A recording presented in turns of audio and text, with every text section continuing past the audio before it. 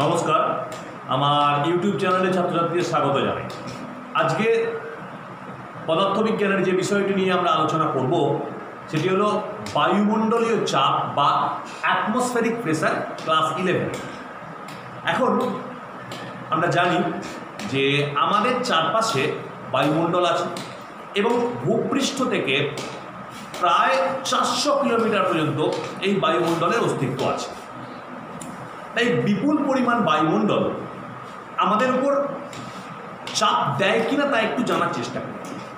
এখন বিজ্ঞানী auto von গেরিক প্রমাণ করেছিলেন যে বায়ুর ওজন আছে, আর একথা আমরা জানি যে যে সমস্ত পদার্থের ওজন আছে তারা চাপ দিতে পারে। তাহলে যেহেতু বায়ুর ওজন আছে তাহলে নিশ্চয়ই বায়ুমণ্ডল চাপ দিতে পারে। তাহলে ভূপৃষ্ঠ থেকে প্রায় 400 কিলোমিটার পর্যন্ত, যদিও যত ওপরের দিকে যাবে বায়ুর ঘনত্ব কমবে ঠিক কথা, কিন্তু প্রায় 400 কিলোমিটার উঁচু পর্যন্ত বিস্তৃত বায়ুমণ্ডল আমাদের শরীরের উপরে চাপ দেয় বা প্রতি একক ক্ষেত্রফলে একটি বল প্রয়োগ করে, যেটা বায়ুমণ্ডলীয় চাপ নামে পরিচিত। এখন বাস্তবে এই চাপের পরিমাণটা কিন্তু হিসেব করলে দেখা যায় এই চাপের পরিমাণটা কিন্তু খুব একটা কম নয়, চাপের পরিমাণটা যথেষ্ট বেশি। কিন্তু তাও আমাদের মনে হতে পারে যে এই এত পরিমাণ চাপ, কই আমাদের উপর যে বায়ুমণ্ডল এত পরিমাণ চাপ দিচ্ছে, কই সেই চাপ তো আমরা সেভাবে অনুভব করছি না বা অনুভব করতে পারছি না। কেন পারছি না? তার কারণ আমাদের শরীরের একটি অভ্যন্তরীণ বা ইন্টারনাল প্রেসার আছে। সেই অভ্যন্তরীণ চাপটা বাহ্যিক বা যে বায়ুমণ্ডলীয় চাপ তার থেকে সামান্য পরিমাণ হলেও বেশি। তার ফলে শরীরের ভিতরের যে এই অভ্যন্তরীণ চাপটা সেটা বাহ্যিক বায়ুমণ্ডলীয় চাপটিকে প্রতিহত করে বা প্রশমিত করে। তার ফলে আমরা বাহ্যিক যে বিপুল পরিমাণ বায়ুমণ্ডলীয় চাপ সেটাকে আমরা অনুভব করতে পারি না। তাহলে বায়ুমণ্ডলের চাপ আছে যে এটা আমরা বিভিন্ন পরীক্ষাতেই আমরা দেখেছি। বায়ুর ঊর্ধ্বমুখী চাপ আছে, বায়ুর নিম্নচাপ আছে, বায়ুর পার্শ্বচাপ আছে, বায়ুর সর্বমুখী চাপ আছে। একথা আমরা বিভিন্ন নিচের ক্লাসে নানান পরীক্ষার মাধ্যমে জানতে পেরেছি বায়ুর চাপ আছে। এখন বায়ুর যে চাপ আছে এই চাপের পরিমাণটা কতটা পরিমাণ চাপ দেয় বায়ু তা নির্ণয় করতে হবে। এখন প্রথম দিকে বিভিন্ন বিজ্ঞানী অন্য নানান পদ্ধতিতে বায়ুমণ্ডলীয় চাপ নির্ণয় করার চেষ্টা করেছিলেন ঠিক কথা, কিন্তু কেউই সেভাবে সঠিকভাবে বায়ুমণ্ডলীয় চাপ নির্ণয় করতে পারেননি। অবশেষে ইতালীয় বিজ্ঞানী ইভানগেলিস্তা টরিসেলি প্রথম বা সর্বপ্রথম বায়ুমণ্ডলীয় চাপ সঠিকভাবে নির্ণয় করার একটি পদ্ধতি অবলম্বন করলেন। কি করলেন তিনি আমরা একটু দেখি না। তিনি একমুখ বন্ধ একটি 1 মিটার নল দিলেন। নল নিয়ে এই নলের গায়ে 1, 2, 3, 4, 5 করে 1 মিটার মানে 100 পর্যন্ত দাগ দেওয়া রয়েছে। 1 সেমি, 2 সেমি, 3 সেমি করে দাগ দেওয়া রয়েছে। এরপর নলের যে মুখটা খোলা সেই মুখ দিয়ে তিনি পুরো পারদ ভরে দিলেন নলের সম্পূর্ণ মুখটা পর্যন্ত, পুরোপুরি পারদ দিয়ে ভর্তি করলেন। এরপর যে মুখটা খোলা সেই মুখটা বুড়ো আঙুল দিয়ে চেপে ধরে একটি পারদপূর্ণ পাত্রের ওপরে এই নলটিকে উল্টে এভাবে দাঁড় করিয়ে দিলেন। যার ফলে দেখা গেল যে পারদের যে লেভেলটা, যেটা 100 সেমি পর্যন্ত ছিল, সেই পারদের লেভেলটা ক্রমশ নিচের দিকে নামতে লাগলো। এইভাবে নিচের দিকে নামতে নামতে যেখানে 76 বা 76 সেন্টিমিটার দাগ দেওয়া আছে সেই জায়গাটায় এসে পারদের লেভেল বা পারদের স্তম্ভটা নামিয়ে গেল। এখান থেকে ইভানগেলিস্তা টরিসেলি তিনি পরীক্ষামূলকভাবে প্রমাণ করে বললেন তাহলে বায়ুমণ্ডলের যে চাপ সেই চাপের পরিমাণটা এই 76 সেন্টিমিটার পারদ স্তম্ভের চাপের সঙ্গে সমান। এটি প্রথম ইভানগেলিস্তা টরিসেলি আমাদের দেখান। এটা টরিসেলি পরীক্ষা নামে পরিচিত। এই 76 সেমির ওপরে আরও যে ফাঁকা জায়গাটা রইল এই জায়গাটার নাম হলো টরিসেলির শূন্যস্থান। শূন্যস্থান হলেও প্রকৃতপক্ষে এটি কিন্তু শূন্যস্থান নয়, এখানে খুব সামান্য পরিমাণে পারদ বাষ্প আছে আমরা জানি। এখন বায়ুমণ্ডলীয় চাপ, তাহলে এই হলো বায়ুমণ্ডলীয় চাপ। এখন আমরা অনেক জায়গাতে প্রমাণ বায়ুমণ্ডলীয় চাপের কথা হয়তো শুনে থাকবো। এখন এই প্রমাণ বায়ুমণ্ডলীয় চাপ যে কথাটা, এর অর্থটা একটু বোঝার চেষ্টা করে দেখি, বা প্রমাণ বায়ুমণ্ডলীয় চাপ কাকে বলে সেটা জানার চেষ্টা করি। প্রমাণ বায়ুমণ্ডলীয় চাপ কি না, সমুদ্র পৃষ্ঠে 45 ডিগ্রি অক্ষাংশে 0 ডিগ্রি সেন্টিগ্রেড উষ্ণতায় 76 সেন্টিমিটার পারদ স্তম্ভ যে পরিমাণ চাপ প্রদান করে তাহাকেই বলি আমরা প্রমাণ বায়ুমণ্ডলীয় চাপ। এখন স্বাভাবিকভাবেই প্রশ্ন আসতে পারে যে প্রমাণ বায়ুমণ্ডলীয় চাপের সংজ্ঞা বলার সময় এই এতগুলো কথা, যেমন 45 ডিগ্রি অক্ষাংশ, সমুদ্রপৃষ্ঠ বা 0 ডিগ্রি সেন্টিগ্রেড উষ্ণতা, এ কথাগুলো বলার প্রয়োজনটা কি ছিল? আমি তো শুধু বলতে পারতাম যে 76 সেমি পারস্তম্ভ যে পরিমাণ চাপ প্রদান করে তাকেই প্রমাণ বায়ুমণ্ডলীয় চাপ বলে, বলতে পারতাম। তা না বলে এই সমস্ত কথাগুলো, অক্ষাংশের কথা, উষ্ণতার কথা, সমুদ্রপৃষ্ঠের কথা উল্লেখ করতে হলো কেন সেটা আমরা একটু ভেবে নিই। প্রথমত যার কথা আমরা বলি সেটি হলো সমুদ্রপৃষ্ঠের কথা বলা হলো কেন না। সমুদ্রপৃষ্ঠের কথা বলার এই কারণ হলো ভূপৃষ্ঠের মধ্যে সবচেয়ে নিচু যে অংশটি হলো, বা ভূপৃষ্ঠের মধ্যে সর্বনিম্ন স্থান হচ্ছে সমুদ্রপৃষ্ঠ, এবং আমরা কোনো পাহাড় পর্বত যে কোনো জায়গার উচ্চতা যখন আমরা নির্ণয় করি সেই উচ্চতাটি নির্ণয় করি সমুদ্রপৃষ্ঠের সাপেক্ষে, কারণ সমুদ্রপৃষ্ঠটাকে উচ্চতা 0 বলে ধরা হয়। সেজন্যই এখানে বায়ুমণ্ডলীয় চাপের ক্ষেত্রে সমুদ্রপৃষ্ঠের কথা উল্লেখ করা হচ্ছে, কারণ যত ওপরের দিকে ওঠা যাবে বায়ুর চাপ কমে যাবে এবং প্রকৃত চাপটা আমরা সমুদ্রপৃষ্ঠেই পাওয়া যাবে। সেজন্যই এক্ষেত্রে সমুদ্রপৃষ্ঠের কথা উল্লেখ করা আছে। এরপর আসি আমি উষ্ণতার কথা। 0 ডিগ্রি সেন্টিগ্রেড উষ্ণতার কথা বলা আছে। কেন বলা আছে না, আসলে উষ্ণতা পরিবর্তন হলে পারদের যে ঘনত্ব, আমরা স্বাভাবিকভাবে জানি পারদের ঘনত্ব সিরিয়াস পদ্ধতিতে 13.6 গ্রাম পার সেমিকিউব। উষ্ণতা পরিবর্তন করলে এই পারদের ঘনত্বের পরিবর্তন হবে। সেজন্যে এখানে উষ্ণতাটিকে নির্দিষ্ট করা হয়েছে, যাতে পারদের ঘনত্বটিকে নির্দিষ্ট করার জন্য। তৃতীয়ত আমরা আসি যে অক্ষাংশের কথা বলা হলো কেন। এখন অভিকর্ষজ ত্বরণ, আমরা জানি এই অভিকর্ষজ ত্বরণ পৃথিবীর বিভিন্ন স্থানে, অর্থাৎ পৃথিবীর বিভিন্ন অক্ষাংশে এই অভিকর্ষজ ত্বরণের মানটা বিভিন্ন হয়। তাহলে আমরা পারদের বা তাহলে আমরা প্রমাণ চাপ নির্ণয়ে কোন অভিকর্ষজ ত্বরণের মানটিকে ব্যবহার করব না, আমরা জানি অক্ষাংশ 0 ডিগ্রি থেকে শুরু হয়, 90 ডিগ্রিতে গিয়ে অক্ষাংশ শেষ হয়। সেজন্য এদের দুজনের গড় 45 ডিগ্রি অক্ষাংশে যে গড় অভিকর্ষজ ত্বরণটি পাওয়া যাবে, সেই অভিকর্ষজ ত্বরণটিকে প্রমাণ চাপ নির্ণয়ের ক্ষেত্রে ব্যবহার করা হবে। এই 3টি কারণের জন্য আমরা প্রমাণ চাপ নির্ণয়ের ক্ষেত্রে 0 ডিগ্রি সেন্টিগ্রেড উষ্ণতা, সমুদ্রপৃষ্ঠ এবং অক্ষাংশের কথা বলেছি। আমরা যদি প্রমাণ চাপ নির্ণয় করতে চাই, প্রমাণ চাপ পি চাপের সূত্র আমরা জানি, পি সমান এইচডিটি। এইচটা হচ্ছে 76 সেমি পারস্তম্ভের চাপ, ডি মানে পারদের ঘনত্ব প্রায় 13.6, যদিও 13.6 থেকে সামান্য কিছুটা কম, আর জি বা অভিকর্ষীয় ত্বরণ এর 45 ডিগ্রি অক্ষাংশে জি বা অভিকর্ষীয় ত্বরণের মান হচ্ছে 980.7।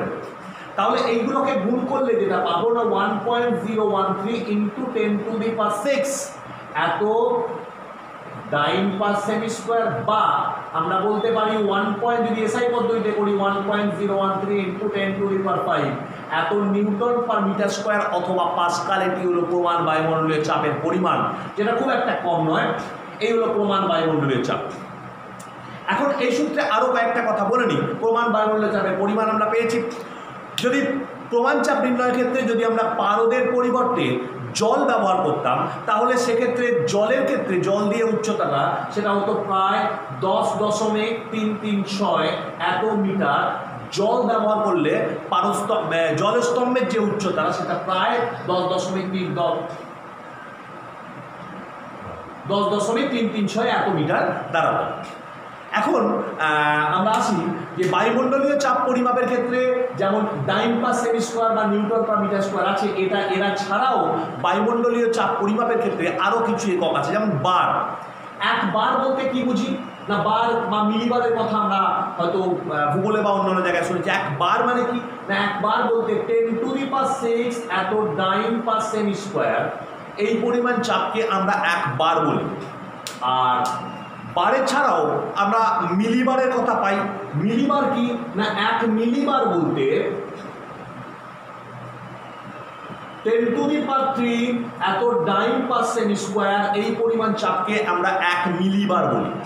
এখন এই প্রমাণ বায়ুমণ্ডলীয় চাপকে যদি আমরা বার বা মিলিবার এককে প্রকাশ করি তাহলে আসবে প্রমাণ চাপটি ইজ ইকুয়াল টু 1.013 এত বার বা 1013 এত মিলিবার। তাহলে এই হলো বায়ুমণ্ডলীয় চাপ পরিমাপে যেমন ডাইন পার সেমি স্কোয়ার বা নিউটন পার মিটার স্কোয়ার আছে, এছাড়াও আমরা সেক্ষেত্রে বার বা মিলিবার দিয়েও বায়ুমণ্ডলীয় চাপ পরিমাপ করতে পারবো। এছাড়াও বার ছাড়াও আমরা বায়ুমণ্ডলীয় চাপ পরিমাপের ক্ষেত্রে আরও একটি একক পাই, সেটি হলো টর। টর, এক টর বলতে TORR, এক টর বলতে আমরা বুঝি 1 মিলিমিটার পারদস্তম্ভ যে পরিমাণ চাপ প্রদান করে তাকে বলা হয় 1 টর। সেই অনুযায়ী আমরা জানি প্রমাণ বায়ুমণ্ডলীয় চাপ বলতে আমরা জানি যে 76 সেন্টিমিটার পারস্তম্ভের চাপ বা 760 মিলিমিটার পারস্তম্ভের চাপ বলতে পারি, অর্থাৎ এটাকে আমরা বলতে পারি 760 টর।